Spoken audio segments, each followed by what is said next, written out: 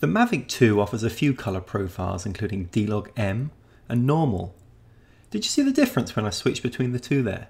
The normal view looks a lot better. Let me switch back so you can see again. So while the log view is much better for video editing because you have the highlights and the shadows protected, it's not so good when you're trying to use the viewfinder.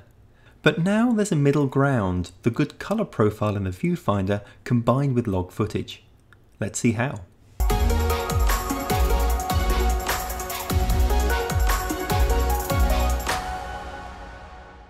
So this feature has been introduced in the DJI Go 4 app in version 4.3.2. So here I'm in normal mode. Let's switch to log. There we go. And now if I want to get those colors back so I can navigate better, I press this button here. Now I see a view with a color profile similar to normal, but I'm still recording in log mode on the camera. Off, on.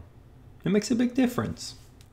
Now interestingly, this modified D-Log is a little bit different to the normal color profile. If I switch to that, you can see again this looks slightly different.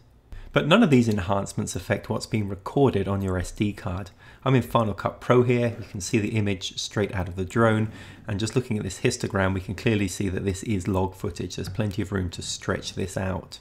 So I could do that manually, of course, using the tools here in Final Cut, so we could bring down the shadows, bring up the highlights and so forth like that. Or we could use a custom LUT. So DJI just released a LUT, DLog-M to Rec 709 LUT, and if I apply that to this footage here, so I drag the custom LUT on, and then I go to my properties and select that LUT. I suspect that basically it's applying that LUT in the app, in the DJI Go app itself. So yeah, turning this on and off looks an awful lot like that enhanced view in the DJI Go app. Pretty cool tool.